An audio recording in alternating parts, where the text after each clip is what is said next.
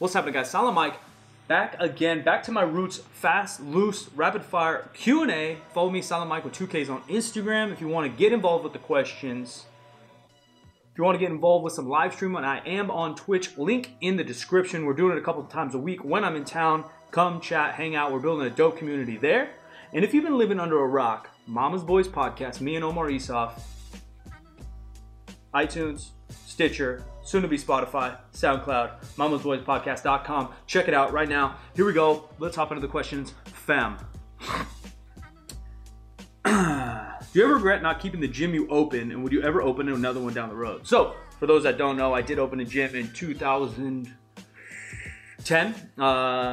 It was a learning experience. I was going to school, I was coaching basketball. I had a lot of different things. I was training at another gym. I had a lot of different things going on in my life at that time. It was a great experience. It was definitely a learning experience.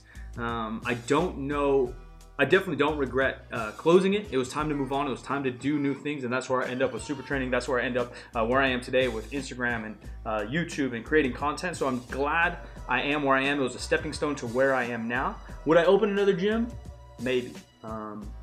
Not right now. The timing is not right. It's not right for my lifestyle or my goals currently, but it's definitely been in the back of my head, but not now. It's a lot of work to open a gym. I think a lot of people think and see these successful YouTubers or businessmen opening gyms, making money and having fun, living the dream, doing what you love, which is awesome. But know that it's a lot of work, and the business plan for a gym, on the spectrum of how easy it is not very easy. It's difficult. There's a lot of things to worry about, a lot of overhead. So we'll see. Business plan wise, not for me. Lifestyle wise, down the road maybe. What is the best thing you did as far as treatment when you got your back injury? So I've talked about my back and injuring it a little bit here and there. Now, I'm not a doctor. Now, I don't have an official diagnosis on myself, and I can't officially diagnose you guys. So if you have any back injury, I think you need to go to a doctor, seek professional help, and that being said, you have to figure out what's wrong with your back, because what's wrong with my back is not the same as yours. The back's complex. There's many different issues that may cause some back pain, so chances are we're not going through the same thing. But a couple things to look at, a couple things that popped in my head when people ask me about their back injury because they see me going through it and struggling with it, is one, I'm just being raw. Let's get raw. Oh, baby, I like it raw. Oh, baby, I like it raw. Shimmy, shimmy, yeah, shimmy, yeah, shimmy, yeah. I think that 50+% of you guys and the people that powerlift or that are in the world right now are not injured. They have some pain or they're hurt. There's a big difference between being injured and being hurt. If you're hurt, you're kind of beat up. It's less chronic. It's just kind of acute, meaning it's not lasting that long. That's just being hurt.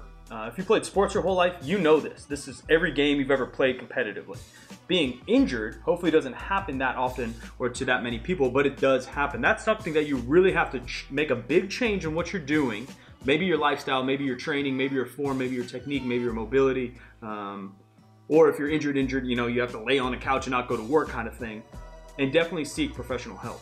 The reason that I think I had an injury this time opposed to being hurt is I've analyzed with myself and a professional eye my technique, my programming, my movement patterns, my tight muscles, loose muscles, mobility, this and that, and I couldn't figure out what was wrong. So for me, who's had some back issues my entire life since 8th grade, I've had an issue with my right hip, either giving out, feeling weak, locking up on me, that I realized for me, the best thing was just to take 6 to 8 weeks off.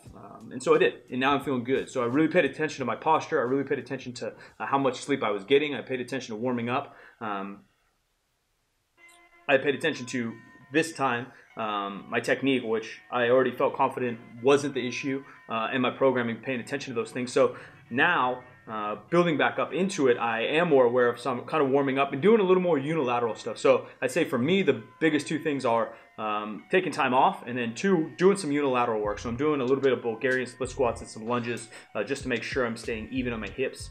But for me, I think it was just an overuse thing. I think it's, I don't know if it's a genetic thing or just something from my past. So it's probably something I'm going to deal with forever in my powerlifting career, and I'm prepared to do so.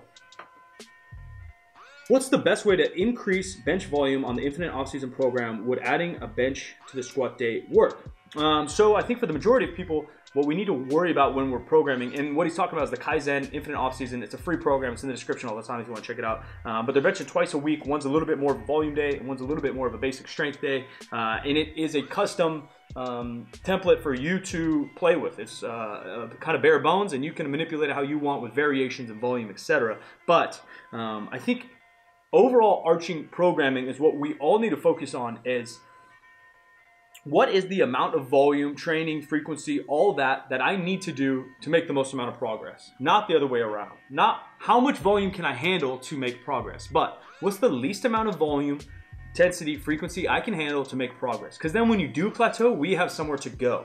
I learned this first in music, talking about a crescendo. A crescendo in music, that was cringy, I'm sorry. But basically, if you start here, you have nowhere to go. You've already hit your ceiling. You have nowhere to build up to. And that's the same with music. You know, a lot of times music will start slow and low, and then the beat will drop, or then a chorus will hit, and then it's loud and powerful, and it really draws an emotion and makes an effect into the song. And that's the same with our training. If we already start, you know, doing 10 sets of 10 on squat 7 days a week, what are you going to do when you plateau? You have no other option other than to do 20 sets of 10 or train double days or something, which is just absolutely insane. So we want to get away with the minimal amount of training with the most amount of progress, right?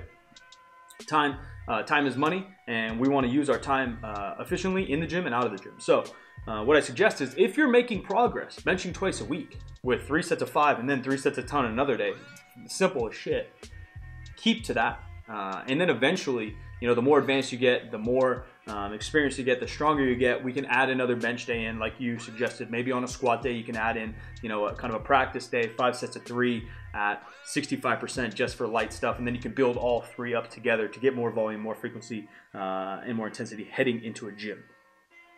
What is your favorite candy that doesn't have chocolate in it? Now, I'm not a huge chocolate fan, to be honest. I like a hint of chocolate in some of my shit. So like, you guys know I like ice cream, so I like some cookies and cream, you know, which is like Oreo chocolate cookie in my vanilla ice cream. Or I like a donut, like say like a, you know, custard filled, or a cronut, which is like a drizzle of chocolate on top. I don't like a chocolate donut. So chocolate candy isn't my favorite thing. Although I do love me like a Twix or a Reese's, right, which have that hint of chocolate and then a peanut butter or caramel action. If I had to go candy with no chocolate at all, I know Sour Patch Kids is the go-to fitness shit, but that's probably not my thing. Maybe a Starburst. I feel like Starbursts are a little bit underrated nowadays. Starburst is a hell of a candy. I don't know. I don't eat that much candy, considering I love junk food, but I'll save it for like ice cream or pastries or something. But probably Starburst if I had to get after it. What is your mental approach when it comes to the heaviest set, or the set you want to hit a PR, but you're tired as hell? You know, I think I may not be this may sound arrogant, I may not be the best to speak about this, because one thing I'm always confident in is myself. When it comes to sport or athletic activity, one thing I haven't really struggled with is my mentality going towards something, or being confident to take the last shot, or be confident to make the last play to win the game, or take over a game, or to hit a PR. I do get a little fired up, but that's just part of my process. I think that I've talked about this in previous videos. You know, don't go to the guy that bench pressed 400 without even trying to learn how to bench press. Go to the guy that benched 315 for 5 years and had to figure out his way to bench 400. And that's a basic example. What we want is obviously a combination of knowledge, experience, and coaching experience, as well as lifting experience, to make the best coach, or someone just gets it. But point being that, you know, you have to work finding what works for you mentally, to get fired up, or to be serious, or to be cerebral, to lift the most amount of weight. But for me, I just started, as I began to coach more and more and more and program more and more, it just became so simple to me that these are just numbers. So, you know, I pulled 600 last, you know, in July, and now I want to pull 605 or 610 3 months later. That's just 5 or 10 pounds more. And so to keep it that simple in your head, it becomes a lot less intimidating, rather than you think 610 pounds, holy moly, you know, 3 years ago I only pulled 400. That's fine, but